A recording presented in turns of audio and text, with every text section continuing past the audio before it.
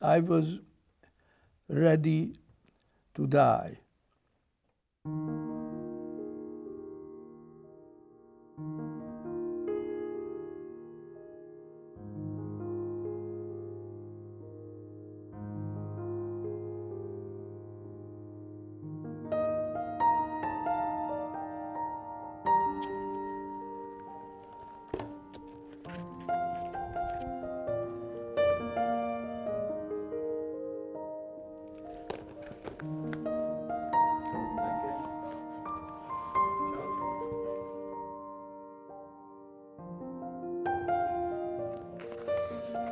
Where is Levenstein?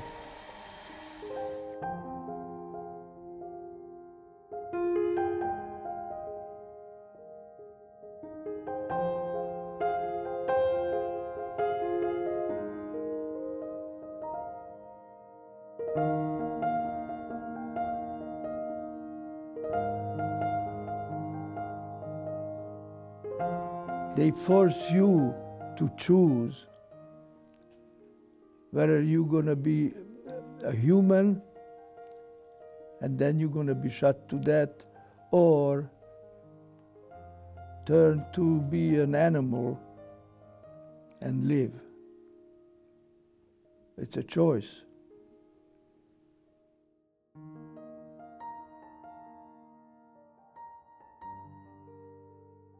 I'm SANDOR VANDOR, a Holocaust survivor. I was forced on a death march for 5 days to reach a brick factory, a way station, where I was readied to work. At age 19, it was to make me work, expending all my physical energy until I dropped dead. People were worked to death by forcing them to exert 3,000 or more calories daily. All that work while providing an extremely low-calorie diet with food rations of only 200–250 calories a day. The Nazi first commandment was, the citizens may not talk to a Jew, may not invite a Jew in their home, and may not give food to a Jew. It's all punishable by death or concentration camp. The brave local population helped us with food supplement.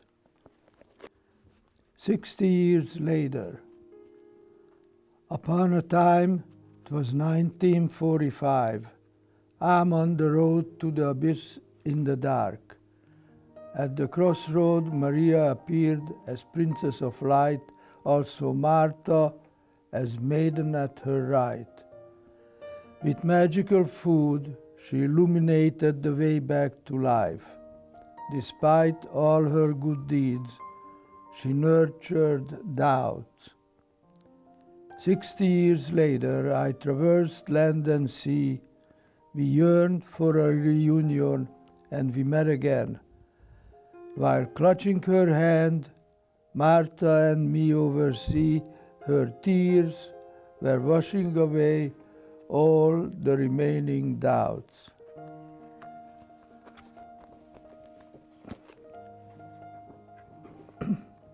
Elizabeth Weinhandel was present at all meetings, bringing the language barrier with helpful translation. The Santa Ana women in 1944–45 were actively helping Jewish slave laborers with food supplement, doing good deeds against Nazi barbarism. During those visits, I repeatedly acknowledged their brave, righteous act and said, "Thank you." The people in Santa Ana had different ideas. They risked their lives, they risked their family lives, and they helped the Jews to survive by giving them food which was prohibited. After I told the story, She painted an apple in acrylic. Over the apple, she printed the simple sentence, "It only takes one apple to create a family."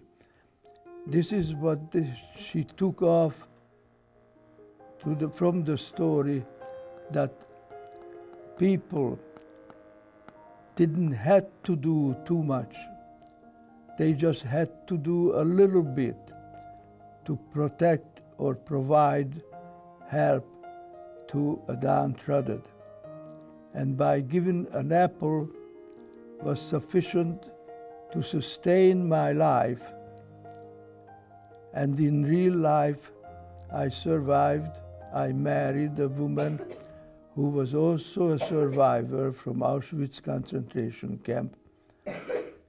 And without parents, without relatives, we were married and able to work together and create family. Why should I feel hate? Hate what? Hate the people who helped me to survive? I came here to say thank you for helping me to survive, not hate. Besides that, what is hate? Hate, for me, the way I look at it, is a self-inflicted wound. What happens when you hate? Did anybody get hurt? No. Did anybody know that you hate somebody? No. Who knows that you hate? Only you. And that's suffering. Why do you want to suffer? There's no reason. So there is no hate. And they needed labor to build for border reinforcements. And that's how I ended up with. It's not that they ask me whether I want to do it or not. When you join an army, they say you have to go here or there, and you will go. There's no say, oh, I don't like the climate over there, or I don't like the food over there.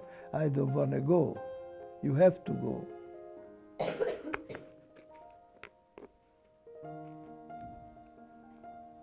Well, in a way, I didn't know, and I wasn't thinking of, that this is my last day.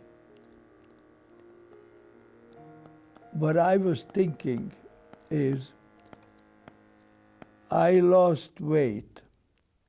I wasn't able to complete that much work. So I felt that the end is coming. Then I became sick,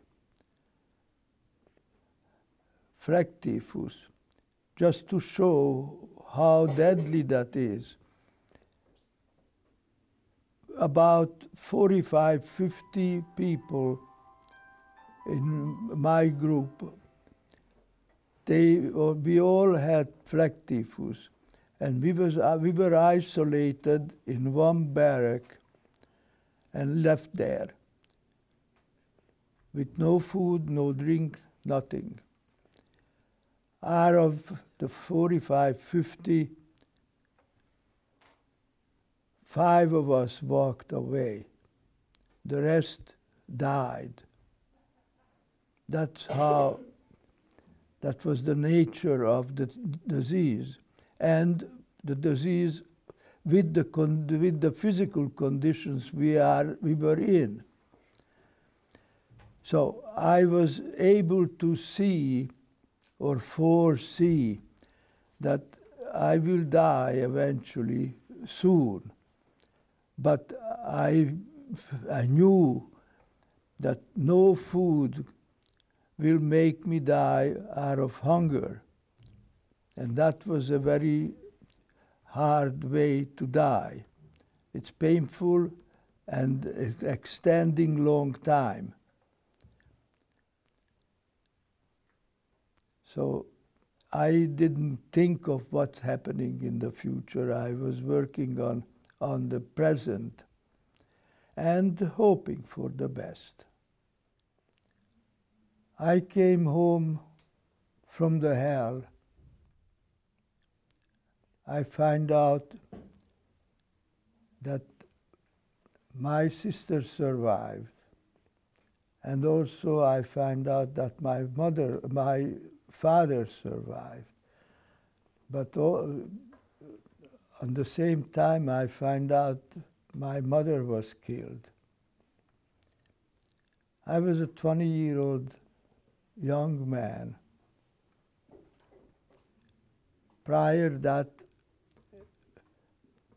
I lost a year of my life in labor camp.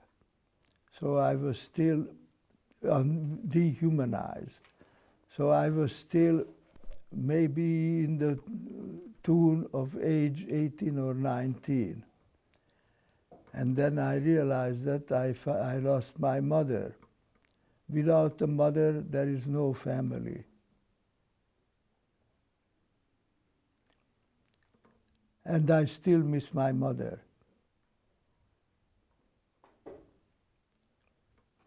It happened already so many years ago.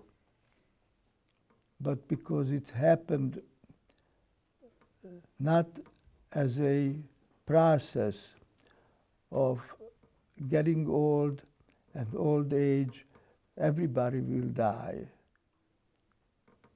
But for me, she's still missing. The death march was given the order to march from one place to another place, but you cannot leave the column. If you leave the column, you will be shot to death immediately. No matter what reason you leave the column, you will be shot. That's the definition of the death march. You cannot leave the column. It's not only took a very long time, I'm not sure whether it's already done. Because the process is a long time process, and I'm not sure whether we done already, it's completely clear. But I still can manage. The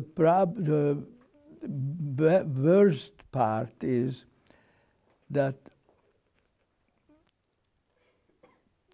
you have a choice. You lose your humanization, the dehumanizing. You, in person, take the part of being dehumanized. They force you to choose whether you're going to be a human and then you're going to be shot to death, or turn to be an animal and live. It's a choice. And what psychologically make the man to make a choice like that, and what's the outlook for the future is very difficult to say.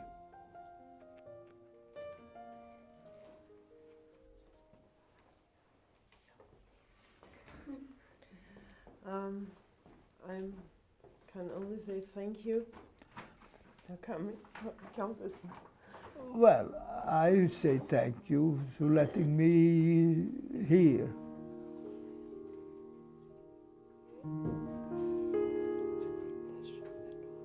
Thank you.